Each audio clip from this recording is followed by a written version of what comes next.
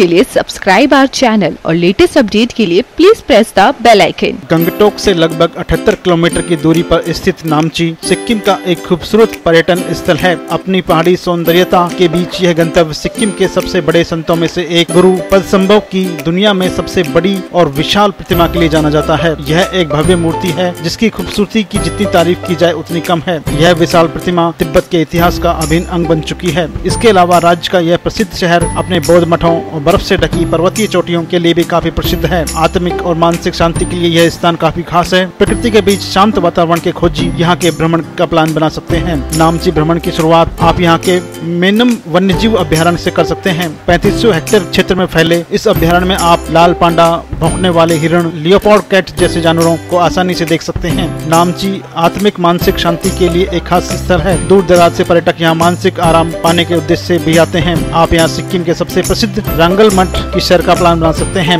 मठ की संरचना काफी आकर्षक है जिसे देखने मात्र के लिए सैलानी यहाँ खींचे चले आते हैं। नामची में आप पवित्र स्थान सोलो फोक चरमहम की सैर का भी प्लान बना सकते हैं। यह सिक्किम के सबसे पवित्र स्थानों में से एक है। यहाँ भगवान शिव की 87 फीट लंबी प्रतिमा मुख्य आकर्षण का केंद्र है। यह विशाल मूर्ति 12 ज्योतिर्लिंगों की प्रतिकृतियों और भारत के 4 धामों से घिरा हुआ है। अगर आपको वीडियो पसंद आया तो like, share and subscribe our channel now and comment box में सुझाव देना ना भूलें।